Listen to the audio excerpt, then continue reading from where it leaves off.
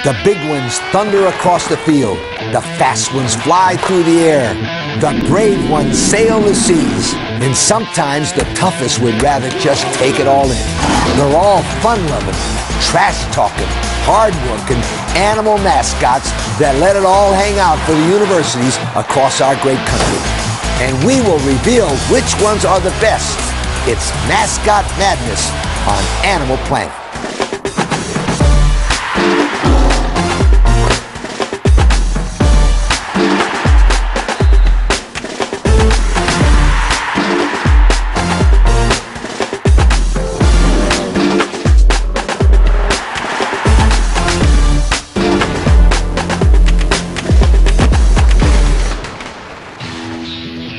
Hello, folks, and welcome to Mascot Madness here on Animal Planet. I'm Lee Corso, and for the next 60 minutes, we'll count down the top 10 animal mascot categories as voted on by you, the viewers, at animalplanet.com. I'll handle things here in the studio. We'll talk about some of the great stories behind the mascots, the school history, the fantastic traditions.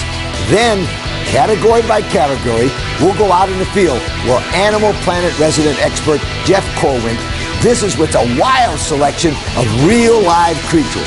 So let's get to it. This is the number 10 animal mascot category in our countdown. Bugs. Of course, most mascots are cuddly and cute, but a few schools wanted something with a little more sting. One of the most famous wing warriors is the Georgia Tech Yellow Jacket. One of the oldest, most respected mascots of all time, the name originally didn't refer to the beloved Buzz, rather to the fact that cheering fans showed their support by wearing yellow coats and jackets. Another bug with sting is the Delaware State University Hornet. This mascot was selected by the student athletes in 1942. And who could think of creepy, crawly leaders of cheers without remembering the University of Richmond's own Spidey the Spider? Let's creep over to Jeff Corwin and see what's crawling in his neighborhood. Here's a lovely but deadly lady for you. You may have heard of the Black Widow spider, right? Now, maybe the University of Richmond didn't have this particular creature in mind when they adopted the term Spidey, but they would do well to follow this arachnid's lead, as the venom of this creature is so potent that it's actually 10 times stronger than the venom of a rattlesnake. Something else that's powerful about this creature is the silk, the webbing it produces. It has a tensile strength of steel, but only 1/5 the density. The term spider comes from an old English word meaning spinner, and let me tell you, this creature moves like the University of Richmond players who spin webs around their competition. Check out these black and yellow striped beauties. They're called yellow jackets.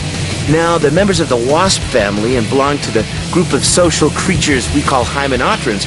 They build nests, and of course, the colony shares that nest with the queen. And let me tell you something, these little guys mean business, because unlike bees, which collect pollen, yellow jackets are hunters, and they devour other insects and even small animals for food, just as a swarming linebacker devours quarterbacks.